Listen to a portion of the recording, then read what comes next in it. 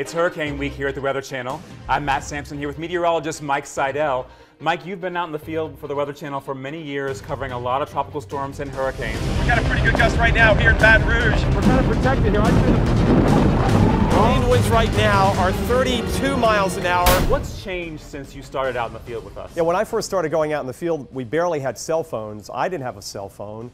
Producer had a cell phone, but many times I'd go out and I'd have to pull over to pay phones or wait till I got to the satellite truck to communicate with the Weather Channel. All right, Mike, let's talk about some of your great stand-ups here, starting in with Norida here in Virginia Beach. Yeah, getting whacked here. I was there 2 days, 2 nights in November, and it was cold. It was about 50 degrees. Hanging onto the rail, we got sandblasted. Got the rail here for safety.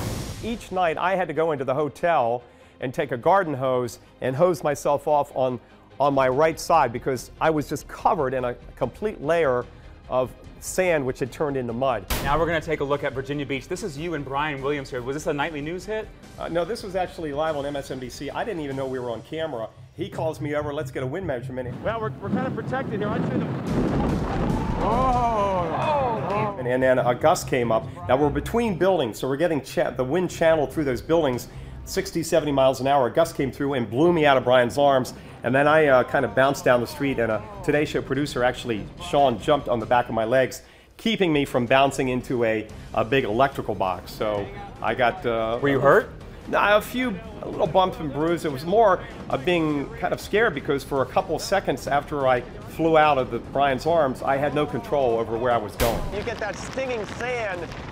All right, now let's take a look at Hurricane Irene, 2011. Here you are on the beach. How many hours were you out there? I was actually out there for 13 hours, 11 hours right there in the sand and the surf, and the winds gusting to 70, sustained at 50. And what's it like when that sand is hitting your face for 50 minutes? I mean, I can't imagine. Yeah, it's pretty annoying. You get kind of sandblasted, and the toughest part was walking against the wind, because I'd walk up the beach, and then I'd have to return to my position. So now those shoes that you're wearing out there, I mean, your feet must be soaking wet. Yeah, at this point it really doesn't matter. At least it's, it's September, it's fairly warm, the water's warm. Those shoes are basically what you wear around the pool. They're just like $10 shoes. Most of the time I am dry. Now occasionally some water will get up here around my neck and get down into my shirt, but most of the time I'm dry. That LL Bean gear is excellent. It does keep you dry and it keeps you warm.